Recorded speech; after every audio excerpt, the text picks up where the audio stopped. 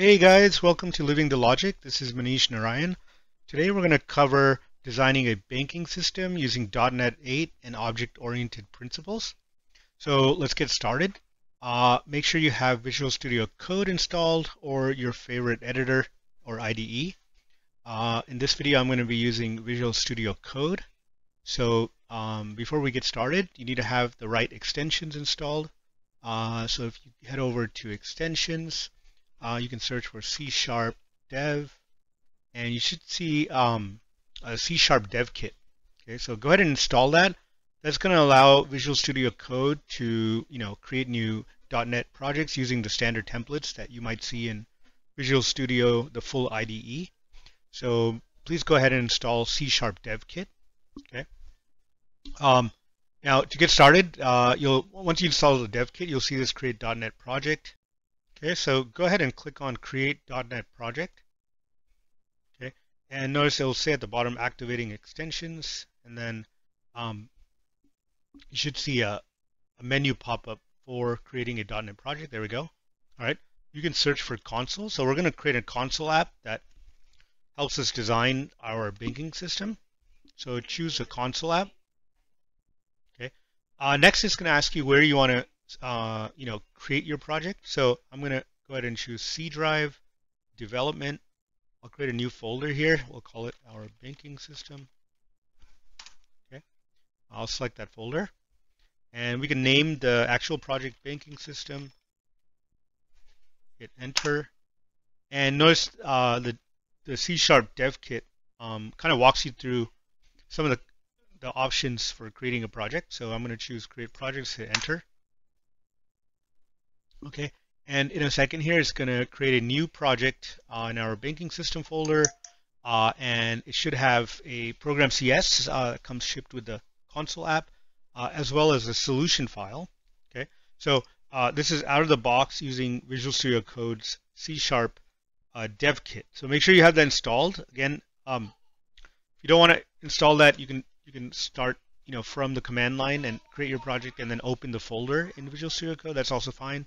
Again, feel free to use Visual Studio, the full IDE as well. Okay, so the very first thing is to kind of, let's go ahead and increase the font a little bit. I'm going to just resize this.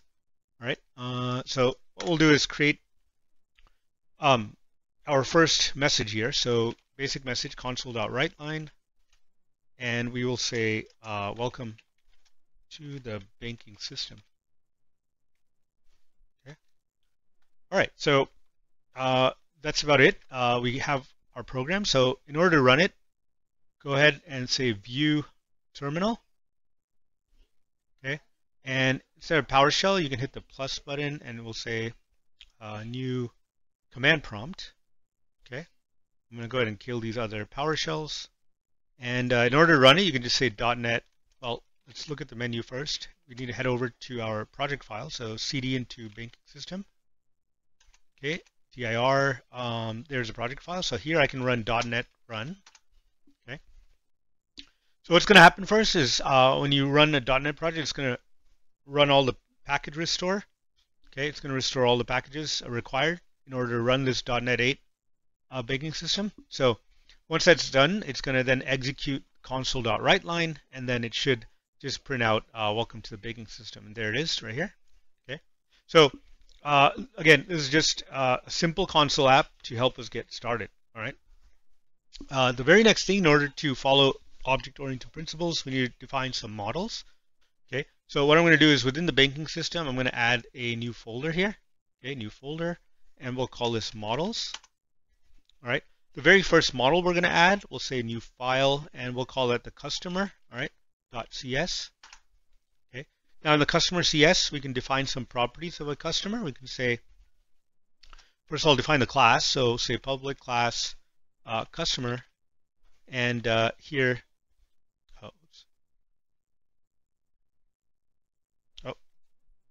customer.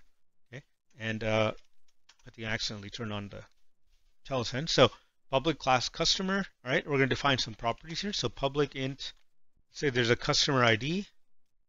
All right, and with a getter setter. Okay, we'll also have a public string name. get set, right? And then we'll have finally a public string email get set. Okay, so that's our customer class or customer model. Okay, I'm just going to minimize this a bit. All right, so very basic model. Okay, next we're going to create an abstract class to hold our account object. So our account will be abstract because we can have a checking account and we can also have a savings account or any other XYZ account, right? So here I'm going to add a new file and we're going to call that account.cs. Okay, and in the account class, basically we're going to have some defined properties. First of all, abstract class, and then some abstract methods for depositing funds and withdrawing funds. Okay, so we'll say public abstract class account. Okay, and inside the account, we'll say there's a public int account ID, the getter setter. Okay, we have a public int customer ID. So an account holds a customer ID. Okay, and then public decimal. We might have account balance. So there's a balance and it's a decimal type to hold our money. Okay, and then we're going to create two abstract methods. Okay, so why are they abstract? Because again, the deposit and withdrawal can be implemented differently if depending on if it's a checking account or a savings account. So we can say public abstract void deposit, and that's going to take in a decimal. All right, so this deposit method doesn't return anything, so it's a void return type. It's marked abstract, okay, and it does accept one argument, which is the balance or amount, okay. All right, and then we're not going to implement it here, sorry. And then we're going to create one more abstract method called withdrawal, okay, or withdraw. So abstract, again, a withdraw doesn't return anything, so we'll say withdraw, and again, it takes a decimal amount. Okay. All right, forgot the semicolon here. All right, so notice the abstract methods in this abstract class. There's no implementation here, but whoever's going to extend or inherit from account class needs to implement the deposit and withdrawal methods. Okay. All right. So next, we're going to have a checking account class. So let's go ahead and save this. All right, we're going to have a checking account class. So we'll say right-click models, say new file, and we'll create a checking account. .cs. Okay, so what's going to happen is we're going to have a public class called checking account, and that's going to extend. Okay, that's going to extend the account class that we created. Okay. All right. Now, if I hover over checking account, notice it throws an error because since it's extending account, it needs to inherit and implement the abstract members. So for withdrawal and deposits, that's what we're going to do right now. Okay. So what we'll do is override the deposit method. So if I hit tab, it'll actually auto-complete that. Okay. And then we're also going to override the withdraw method. Right. So public override the withdraw method. Okay. Void withdraw. All right. Beautiful. Now in the deposit class, should be straightforward. We're just going to basically add our amount to our existing balance. So we'll say balance plus equals amount. Okay. And then for the withdrawal, we're going to have some sort of condition there, some sort of business rule.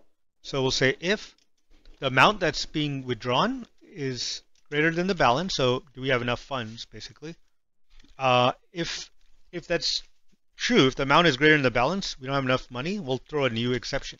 Okay, and we'll call it invalid operation exception for now. Again, we can create custom exceptions later on, and we'll say insufficient funds. Okay, insufficient funds. Okay, and we'll throw an exception. Now, if there is enough money in there, if the amount is less than or equal to balance, we'll just subtract from the balance. So we'll say balance minus equals amount. Okay, we'll save that. So we basically have a deposit method and a withdraw method in our checking account class, which extends the account class. Okay. Next thing we're going to do is create a savings account class. So what we'll do is go ahead and we can actually copy that savings account class, and we'll just tweak it. Or you can just right click and say new file here, and we'll say savings account. Okay. .cs. All right. Now in here we're going to have a public class called savings account. Again, that's also going to extend the account class, the base class. Okay. We're going to hold a local variable called interest rate. So we'll say decimal interest rate. Okay. Get set. And then we're going to now override the deposit and withdraw method. So public override void deposit. Okay. And we'll do the same for public for the withdraw, override void withdraw. Okay. Now the deposit should work the same, all right? So basically we say balance plus equals the amount that's coming in. Okay. Now for the withdraw, for now, okay, we will basically copy the same thing as a checking account. We'll say if amount is greater than balance, then we'll throw a new exception, invalid operation exception, and we'll say insufficient funds. Okay. If not, then again we'll just subtract out the balance. Okay. All right.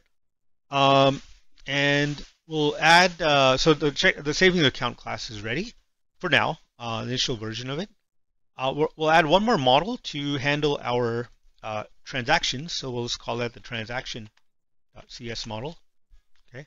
And here we're going to have a public class called transaction. Okay. And here we'll say public int transaction ID. Right, to hold a unique transaction ID, we'll say public int account ID. Okay, so a transaction is an account ID, a unique account ID, and then we'll have a decimal amount. All right, for the transaction amount, and then finally we'll have a date time to hold when the transaction occurred. So we'll say date time, transaction date. Okay, getter setter. All right, so we have now our models defined. Okay, all right. Hey guys, if you found the video helpful, please give it a thumbs up and subscribe for more content. See you next time.